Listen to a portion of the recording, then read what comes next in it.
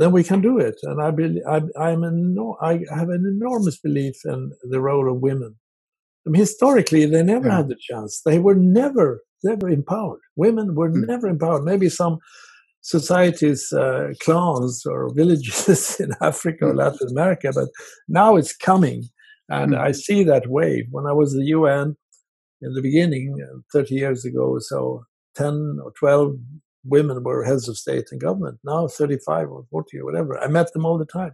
It's only Sweden and the United States where you don't have a woman head of government in your history.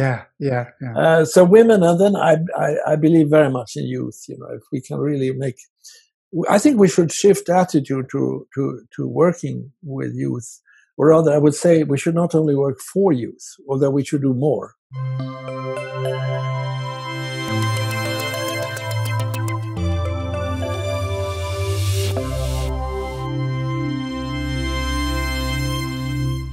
Welcome, I am Anders Bolling and this is Mind the Shift. International politics, security structures and diplomacy have changed dramatically since 3-4 decades back. Few have seen this happen more closely than my guest today, Jan Eliasson. Jan was born and raised in a working class home in Gothenburg, Sweden, studied to become an economist and got his first employment at the Swedish Foreign Ministry at 25 years of age.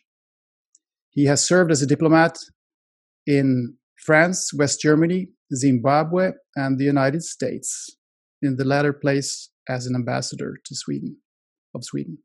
He's also been Sweden's ambassador to the United Nations.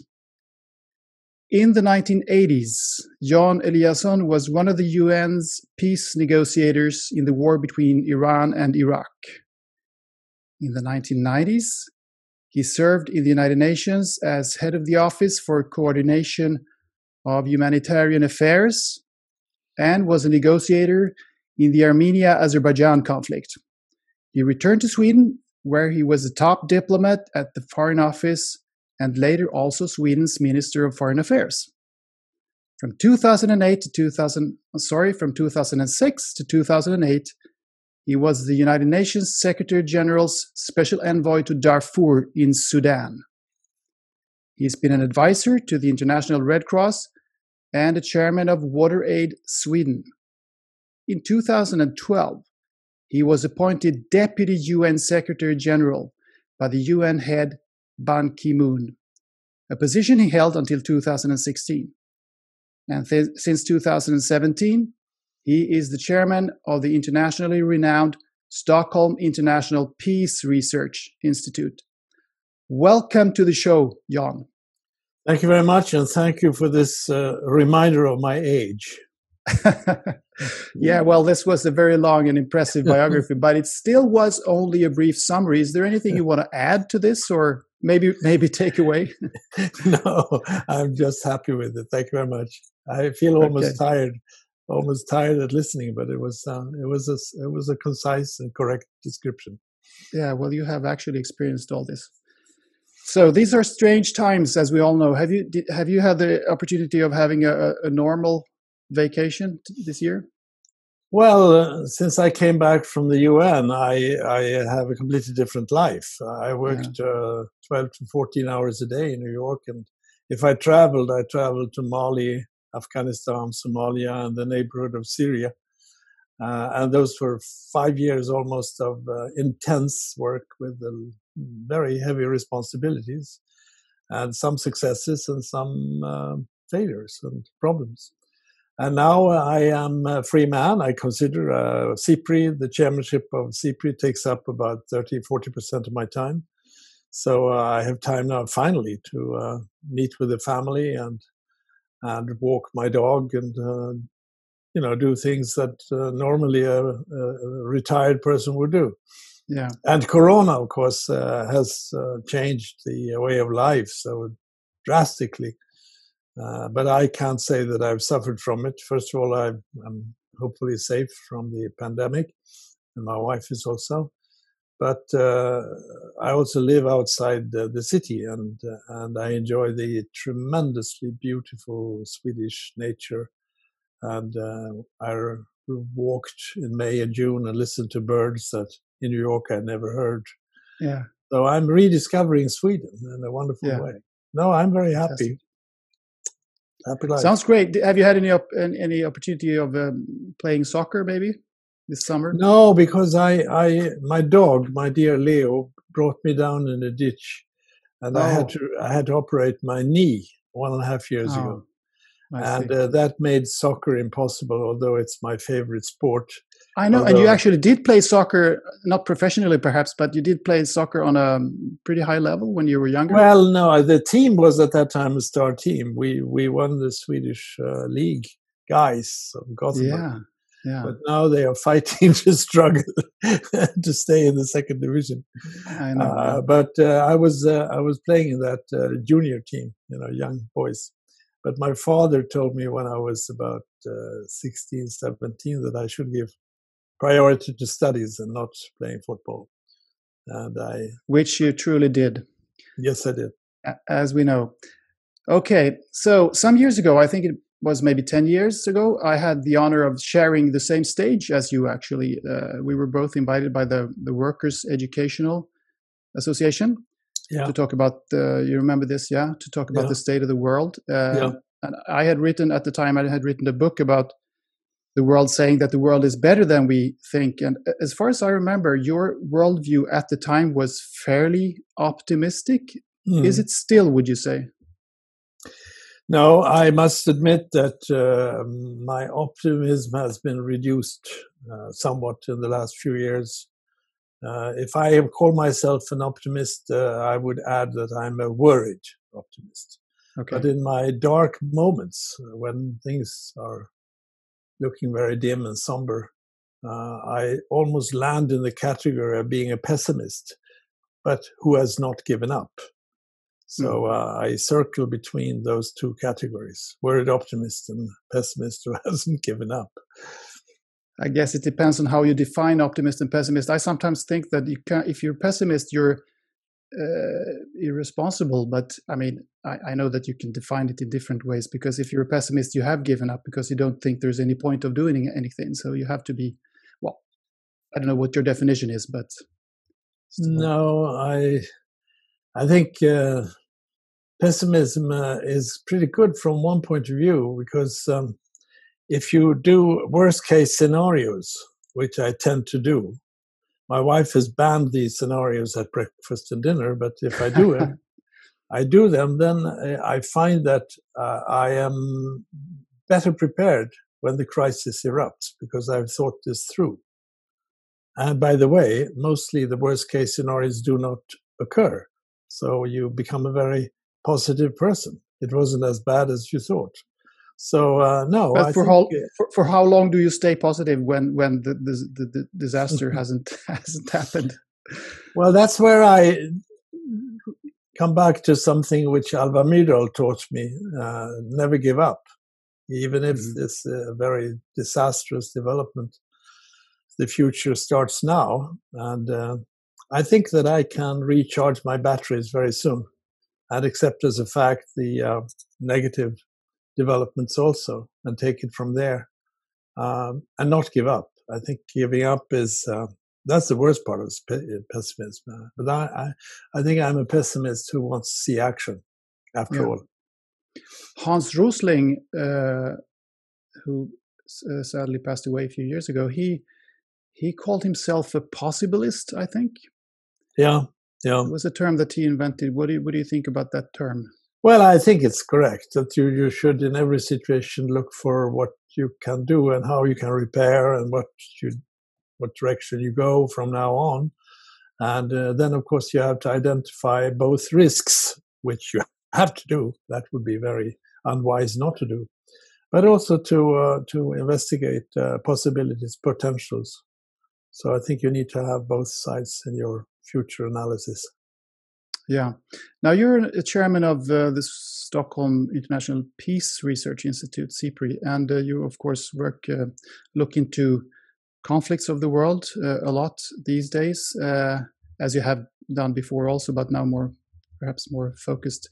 It seems obvious that the power dynamic between nations in the world is shifting.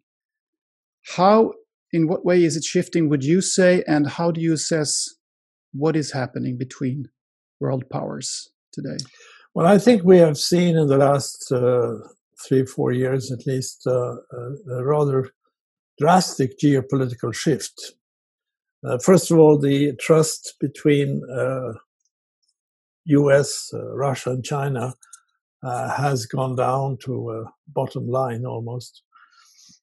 And when you are in a state of mistrust, then dangers grow. And certainly there is this mistrust between these three major actors. And then you have, in my view, a decline in the standing of the United States as the leading democracy in the world. What they are going through now has caused strains, in my view, on their own society, the solidity of their democratic institutions, and also by that, the standing of the US in the world. So we have Europe remaining as the bastion, as it should be, or champion of democracy. And we are not in the best of shape either. We have now gone through, or going through still, the Brexit process, very sadly. We have failed to unite around a common migration and refugee policy. And we have even some deterioration in the health of our democracies, in Poland and Hungary in particular. So the situation is very much in flux. And to this comes, of course, dangers from conflicts that become more and more difficult to solve. And if there's mistrust, with risks of misunderstandings and risks of great and quick escalation. You have the dangers in the South China Sea. You have now the Mediterranean, Turkey, Greece, even, and around the territorial waters in the Mediterranean Sea. You have, of course, the wars in the Middle East. You have Syria still. You have Yemen. So there is an explosive character also under the surface, which is very worrisome. And to this should be finally added the armaments aspects. From CIPRI's perspective, of course, we are very concerned after having studied this and made very objective research on the subject that the expenditures on armaments is taking on almost obscene proportions. $1,917 billion a year, almost $2 trillion a year in armaments, 40% or so in the United States. Is it increasing every year, or is it increasing in some countries and others? Well, it's increasing definitely among the three major actors: China, US, China, and Russia, and it's also some countries in the Middle East who grow almost exponentially: Saudi Arabia, United Arab Emirates, and so forth. So when you tend to go in the direction of looking at security purely in the direction of military security, then we are on the wrong path, because I believe very much that security in today's world is more than military. It's also climate change aspects, it's pandemics, it's deep poverty, it's lack of human rights, and so forth. We need to have a broader definition of security. And I'm glad CIPRI is now doing research also on that, the broader concept of security. But that's always been the case, hasn't it? I mean, the things you mentioned now, they have always been there in the world. The risk of pandemics, the risk of, well, perhaps not climate change, but the others, security risks and poverty. All these things have, in some respects, become less worrisome, I think, but we still have our focus on them, and that might be a good thing, maybe, that we are focusing more on these problems than we did before. Well, I think we had a period after the end of the Cold War, we thought, 1989, a period of growing understanding between the major powers. We had even Reagan-Gorbachev, very important meeting 1986 and onward. And there was a tendency of more of cooperation, more of realizing mutual interests. But now we have a deep mistrust among the major actors, those who have the armaments, those who have the finger on the button, so to speak. Mm. And that is the dangerous thing today. So you mean there was a larger trust between the big superpowers, say in 1991, than there is even during the Cold War, there was an acceptance that international cooperation was a good thing, that multilateralism was the road to go. Mm. After the Second World War, we left behind the darkest period in human history, I believe, between 1930 and 1945, with the Stalinist excesses, with the gulags, with the Nazism and fascism in Japan and Germany and Italy, with the Holocaust, with 50 million people dead in the Second World War. And then came the light, 1945, UN Charter, 48, the Universal Declaration of Human Rights, 1951 Refugee Convention. And then I myself was, as a young diplomat, part of negotiating, part of working out these international organizations. I worked with Ban Ki-moon recently to get the climate change agreement in Paris, 2015. I negotiated the Sustainable Development Goals. And all the time, there was sort of no hesitation that international cooperation was the way to go. Now, particularly with the US leaving one agreement after the other in the Iran deal on nuclear energy and the climate change, Paris Agreement, the Human Rights Council, believe it or not, leaving what WHO, the World Health Organization, in the midst of a serious pandemic. And then, of course, by that, weakening the United Nations and the international structure of cooperation. That is new. I mean, so it is a different situation right now. We have to take this seriously and turn the tide. There is a lot of focus on conflicts, and many conflicts and many problems are highlighted, not least in the media, of course, but not so much actually on the. I mean, many threats are highlighted, but not so much the threat from nuclear weapons. And I know that CIPRI is looking into this a lot. Why do you think this is? Because, I mean, the nuclear weapons are still there.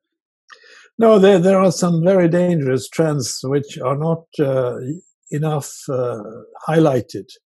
One is that you have a sort of so-called modernization of nuclear weapons, which means that you develop quotation marks smaller nuclear weapons, field nuclear weapons, tactical nuclear weapons. And if you look at the effect of these weapons, they are probably 4 or 5 times at least Hiroshima and Nagasaki. So you develop something which could, in the worst case, be taking away the sharp line between conventional warfare and nuclear warfare. That would be a huge disaster if that were the case. And that, in combination with the mistrust that I just mentioned, and the risk for simple misunderstandings. You know, we have probably been close to nuclear war 4 or 5 times. And about maybe only 2 or 3 of these occasions are known. That you were saved by the fact that a person realized that this was a mistake. You had a Soviet officer, a colonel, who decided that a very serious warning signal was probably a technical mistake, and he did not push the Russian button. We also had some wise leaders, military leaders in the United States, who took the similar position on they thought there was an intercontinental ballistic missile going past Hawaii. When was this? Well, 3 or 4 years ago at the most. They thought this was in the midst of the North Korean crisis, when the threats were pretty evident from the North Korean side, and there was no contact between Kim Jong-un and the U.S. leadership. But this was known; it's public. It could have easily led to that. So you know, it's a huge danger. We need really to reduce those risks. And now we have we are living without almost any agreement between US and Russia on nuclear weapons. INF treaty is gone, abandoned by both, unfortunately. And now there's this new start, which expires on the 5th of February next year. And it seems it doesn't look promising. If that is expiring, then there's a free-for-all on nuclear developments. The US and Russia are the two major actors. So it's a serious situation. We do our best to present the facts and hope that the facts will kick. Mm. Well, this sounds gloomy indeed. Still, the world goes on. The world develops. The world evolves. Humanity evolves. Things happen. People live their lives. They trade. They take their kids to school. They go to work. 7.8 billion people on this planet. So this is a question that might be a bit odd to put to someone like you, but when I listen to the media, I'm a journalist myself, so I know how the media works, and also listen to organizations and some politicians sometimes. It sounds a little bit to me that the narrative is to be likened with the strategy game Risk, So are we focusing maybe a little bit too much on the formal leaderships of the world, and does that give us a false image of the actual development and evolution on the ground, so to speak, of all these billions of people who are doing so many things all the time, and companies and entrepreneurs and inventors and all these things that are happening that are really important to people? Is there a risk that we kind of miss focus here? You have a point. Because there are some very positive elements. The growth of role of civil society, the historic shift in favor of women's empowerment, which is coming and has to come. Historic good news. The youth, even if they are struggling for jobs in the pandemic age, I spend some time with, kids in school and universities, and I feel completely rejuvenated after having met them. They are extremely good and have great instincts on peace and war and on environment and what is morally and ethically right and so forth. I also believe very much in technology and science. My wife was Deputy Minister of Science, and she is telling me about all the progress that is possible if we use it in the right way and give the resources that are needed for it.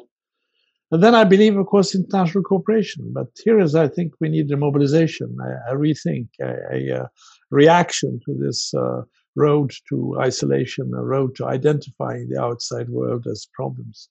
If we go in the direction to consider the outside world as a problem, whether it is merchandise, trade, or ideas, democracy, human rights, or human beings, refugees, migrants, then we are on the wrong course. And if that is then used to polarize countries and make sure that you identify the outside world as enemies, then we create a very dangerous world. But I say, you're right. I think we should not look only at organizations and even governments. I usually say that I have the UN Charter here, by the way. It was just really? That's great.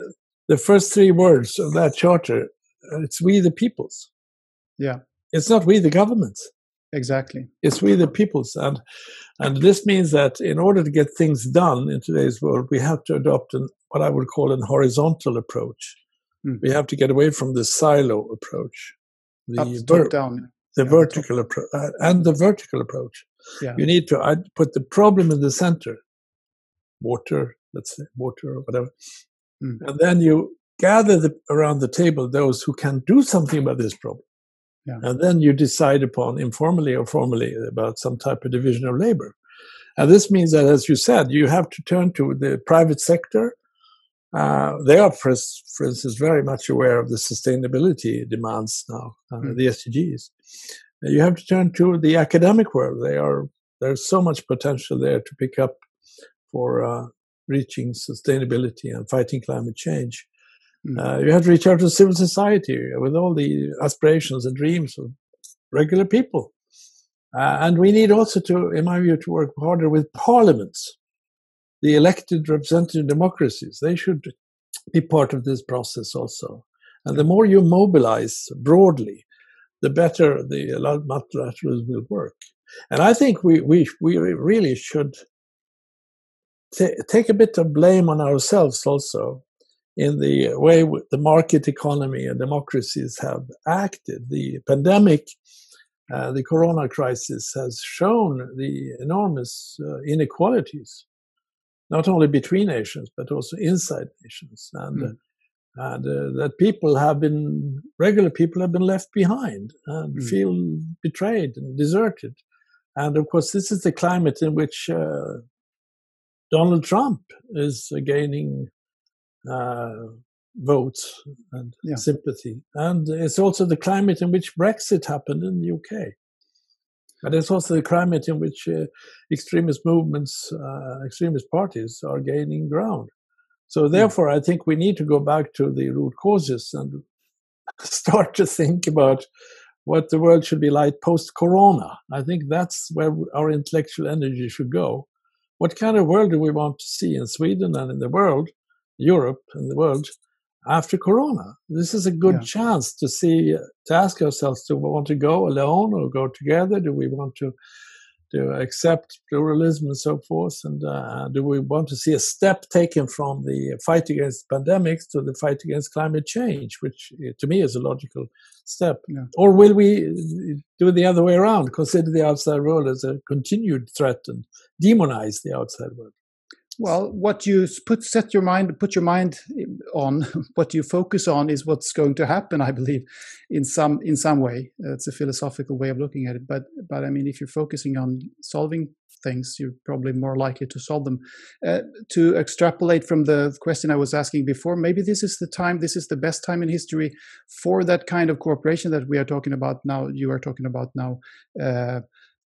Private sector, parliaments, civil societies, coming together to solving problems, because it has never been as easy as it is today to get together and meet as we are doing now over thanks to technology.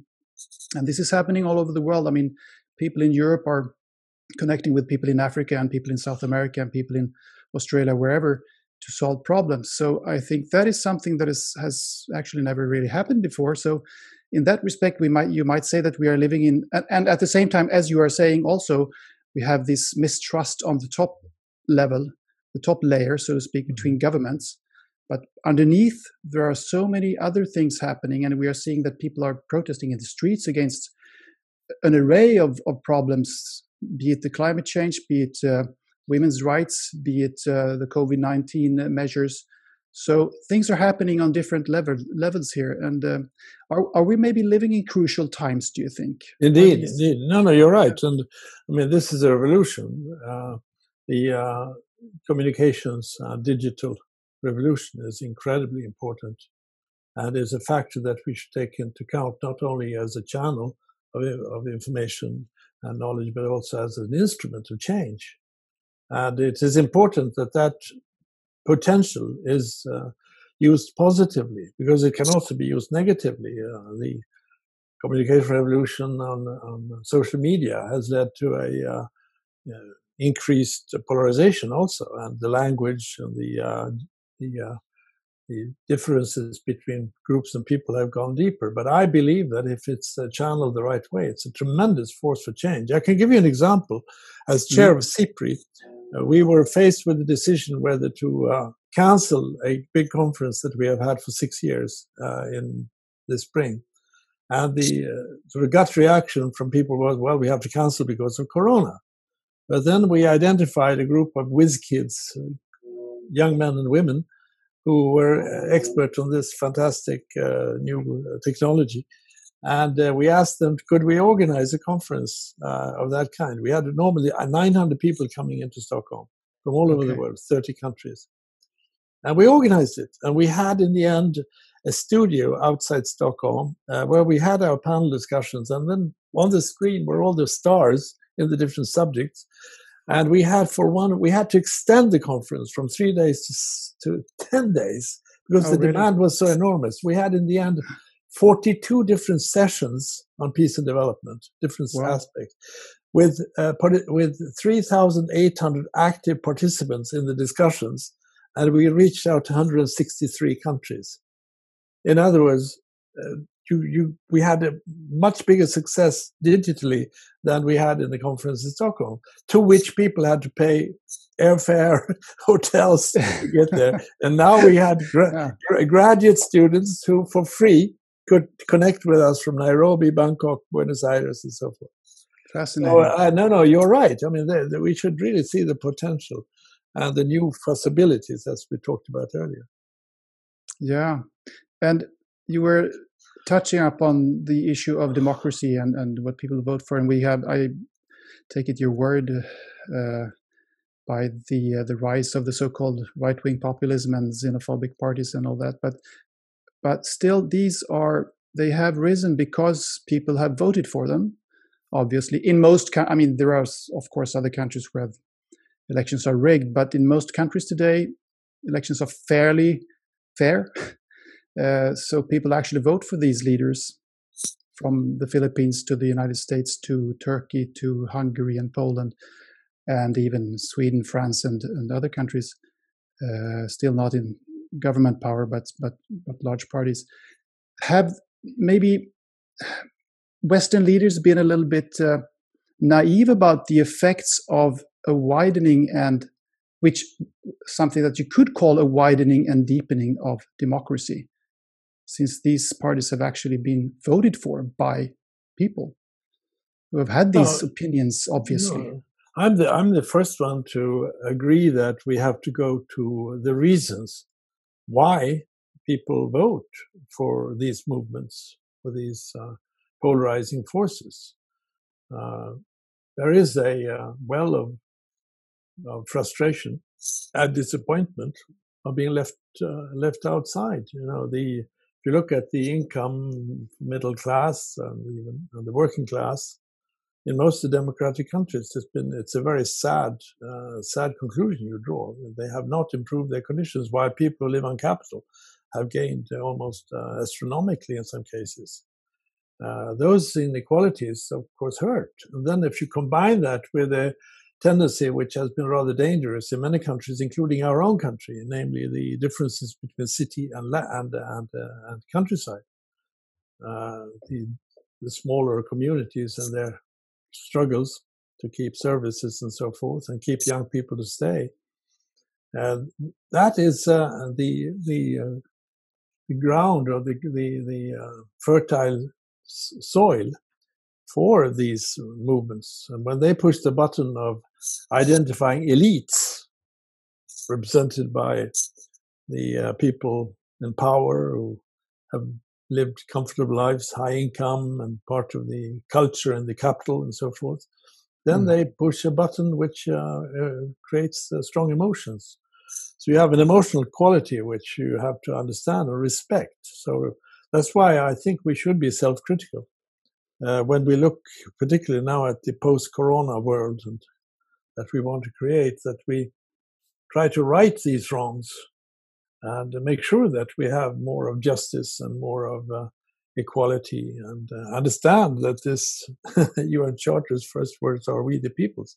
Whether it is their longing to live in peace or longing to live in decent working conditions for their families and living conditions, for their families, or whether it's human rights.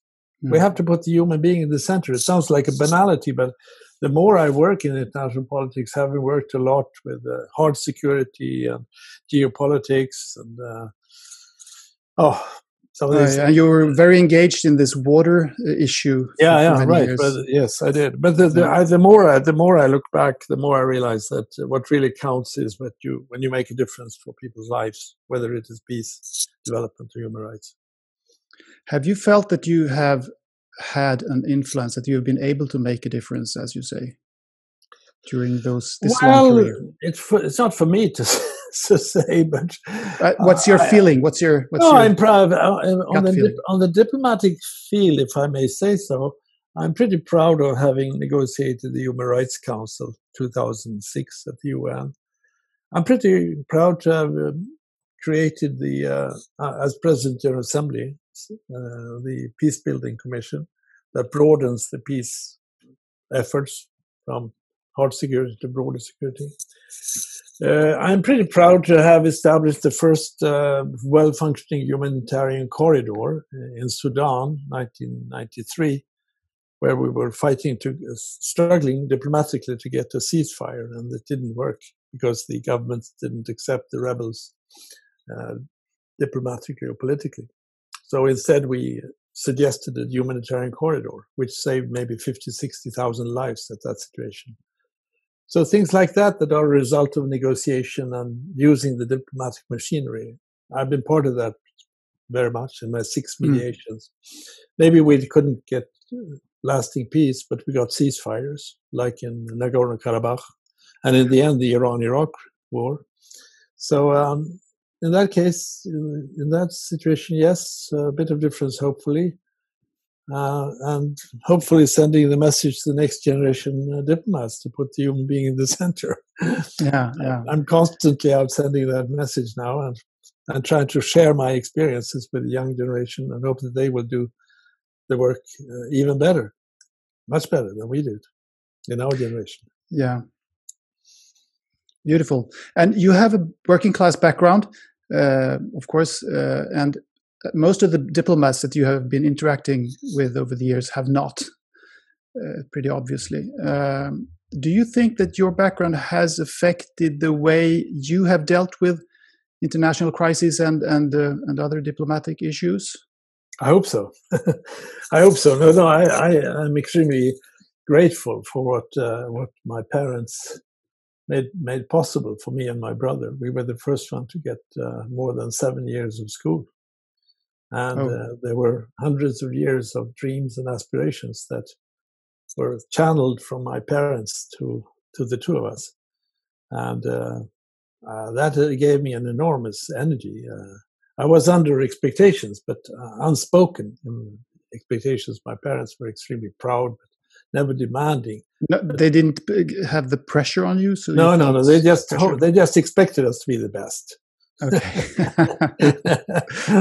And that went for sports as well as for studies and then the work. My father was extremely proud as a social democrat to see me be engaged by Olof Palme, the prime minister. Oh yeah, I can imagine that. Joining him in the mediation Iran-Iraq. I'm glad he lived as long to see that happen. No, it's been with me all my life, and it has made me also comfortable in most environments. I feel very close to the working people, those who do the work that we don't see, who don't are paid enough, and who are exhausted after life and work. But I also feel absolutely relaxed among presidents and kings and prime ministers. I'm not too easily impressed. Because I had a great education. I got the best of education. I became a Navy officer, by the way, so I learned the manners. Oh, should have put that in the bio as well. Yeah.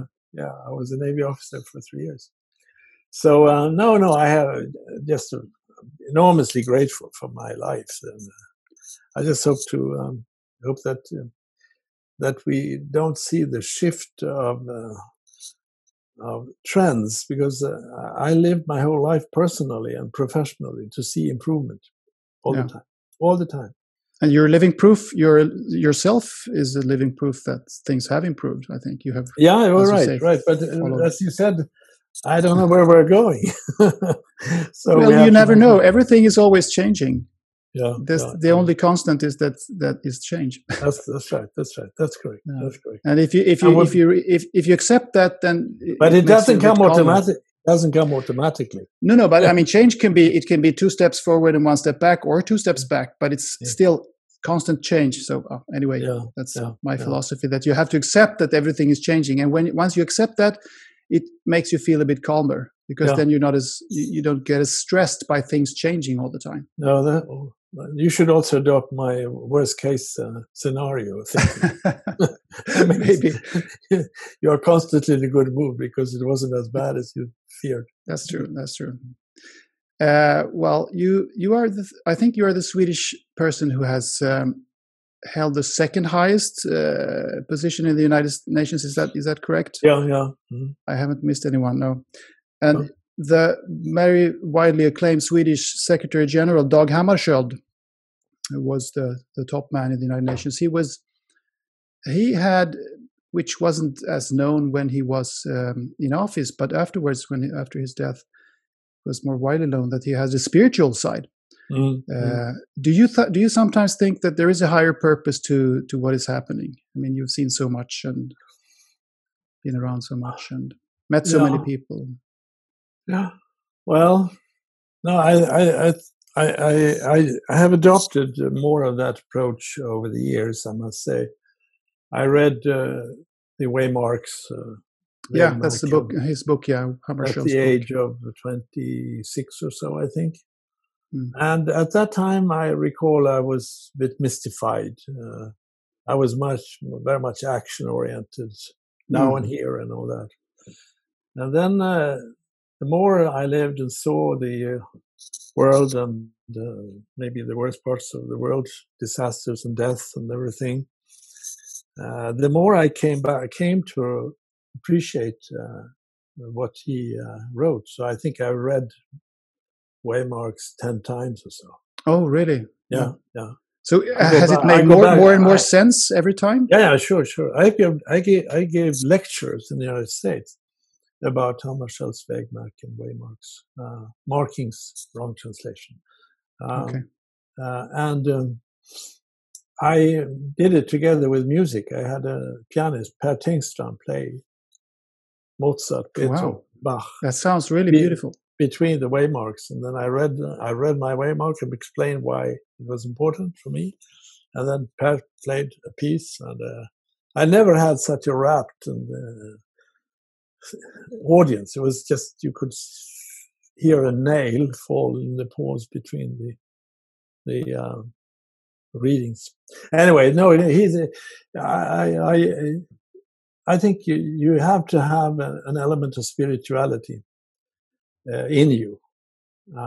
You have to look for a higher purpose and see that you were given the gift of a life, and that you have to take care of that life and do the best out of it, not only for yourself, but for others. And actually, the best thing you can do for yourself is to be helping others. That's as easy as that. Beautiful.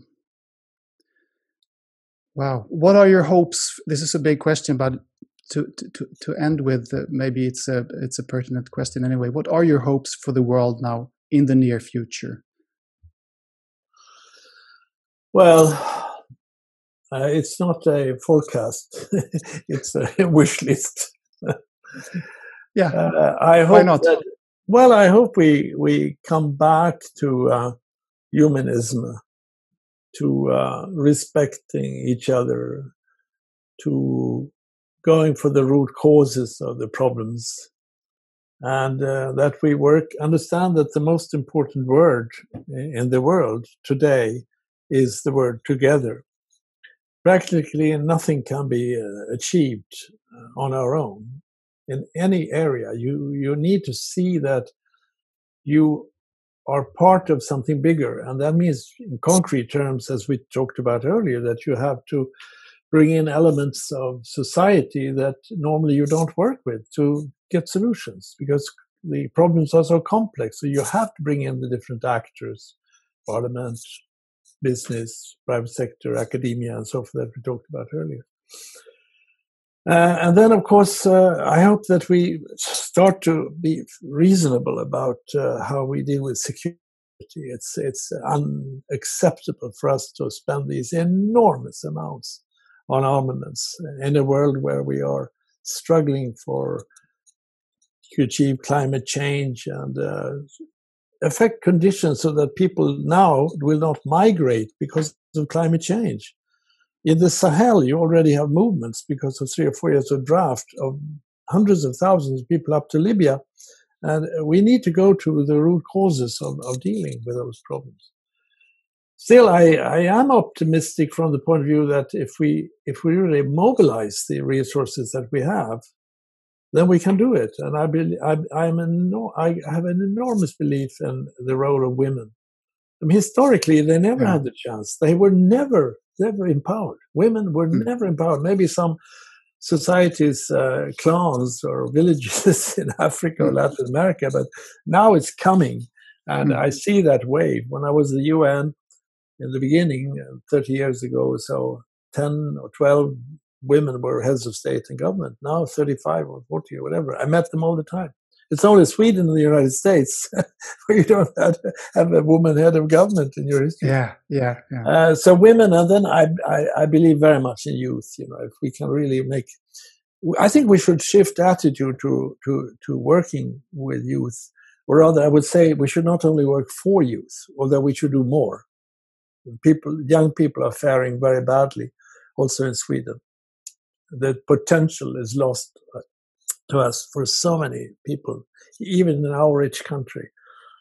Abuse among parents and no encouragement, and schools that are not evenly favored, so to speak. But also the enormous potential to work with young people. We should have a much more of a consultation with young people. We should make them feel that they are running with the baton, the next relay, and that we should work with them, discuss with them the environment, peace and war, and everything. And when I went to school with 11-year-old kids, I mean, they had the right instincts. I went to another school with 15-year-olds, and I was encouraged. They had a solution for Syria, even in the end. Oh, really? Yeah. And then the universities, of course. So, no. And then knowledge, you and I would talk about that. If we use technology right, not this information technology, and do that right.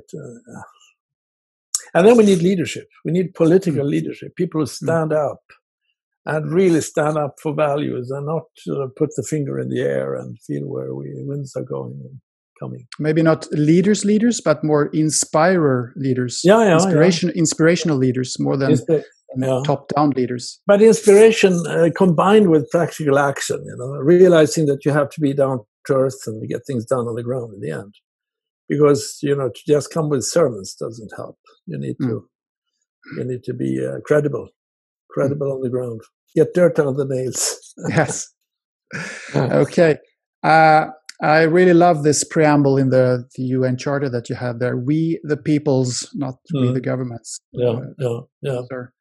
Fine concluding words, maybe. Jan Eliasson, thank you so much for being a guest on the show. Thank you very much.